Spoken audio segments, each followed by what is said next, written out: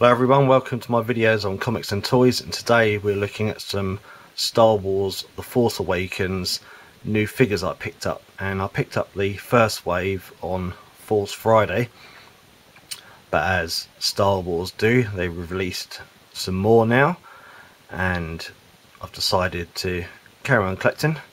So let's have a look what I've got. I've got most of the ones that I want at the moment. I think they're releasing them in bits and bobs, so hopefully there'll be some more cooler ones coming out soon.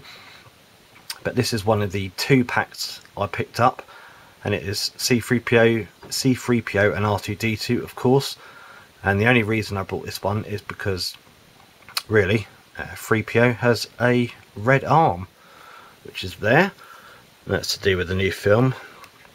So apparently you're going to find out soon in the comic what happened for him to have his arm probably chopped off. But yeah, it's not too bad for a 2-pack. It's got some horrible big lump of plastic in there that you get, but the artwork's really nice. And I'm not going to get all of these. Let's get the dust off there. Oh my god, what dust. I'm not going to get all of these, but there's a couple I wanted to get. But so this is the pack, and you've got the side view there. It's a bit more of R2. And that side's nothing. And then the back, you got some specs there telling you about R2 and 3PO, but I'm sure everybody knows about that. And then there's the other figures. I'm tempted to get the First Order Snow Trooper vehicle, but I'm not 100% sure yet. But I'm not going to get Finn or Kylo Ren in the extra, in the bigger version, because they just get some horrible toy accessory. So yeah, these are about now. So that's R2 and 3PO. Next up, this one was really hard to get hold of first of all. It was only 1 per case, and they were selling for about £35 on eBay, and they're only £16 in the shops. But now they've become more easily available. So this is BB-8, the new droid. An Uncar Fug, whoever that is, I reckon that's him, and Jakku's Scavenger, a little thing there. So it's quite a nice set actually, and they haven't done these in the smaller version figures, so that's why I picked this one up. So this one is available now, and it's got on the back, I'm not going to get the double figures. You've got Obi-Wan and the Clone Commander, they've been released before, and Luke. They've got Rey Speeder, which I'm tempted to get, but I haven't actually seen that anywhere yet. And some nice artwork on the back as they're indulging in some droid S&M there. So yeah, this is quite a nice figure, this one, or figure set. So that's not too bad. So that's that set.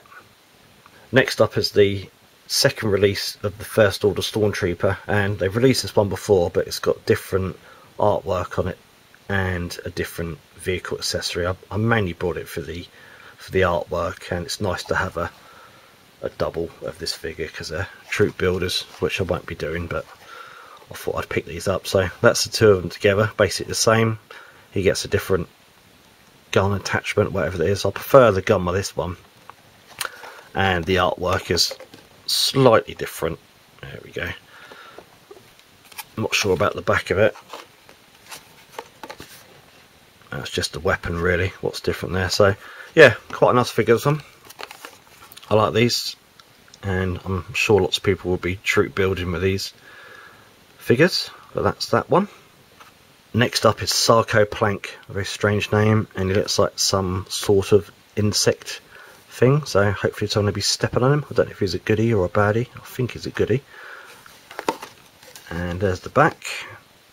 And they've got some of the Star Wars Rebel figures there, which I've not collected in this series. I'm just going to get them in the Rebel series, which I will show in another video. But yeah, there is Sarko Plank, who's just recently come out. Next we have Goss Towers, some little snutty thing there. He looks like a goodie. He looks far too nice to be a baddie. Imagine he's a Rebel grunt or something like that, but oh yeah. Must be because he's got the X-Wing fuel line there, so hopefully he will be slotting that into the hole of the X-Wing's arsehole very soon. Then we have the X-Wing pilot Asti, and apparently he is based on a homage to the Beastie Boys for some reason. I saw the other day something to do with his name. Well, I don't have a clue about that. I don't know much about the Beastie Boys, but yeah, it's quite a nice X-Wing pilot costume. Got his little gun there. And if he'd be good buddies with Nia Num, maybe him and Asti will be having a sauna together sometime, and they can rub each other's protruding nipples and talk about the good old times when you could milk an alien race member and not feel guilty about it in a homosexual way. So that's the old times. That's before the Empire, before the dark side. So there we go, that's Asti. Next up is General Hux, and he has to be a baddie because he's got the Aryan race look about him, and I've seen him in the trailer standing there with a load of stormtroopers, so definitely a baddie for this one. And he's got his flashing jacket there for any stormtrooper misbehaving.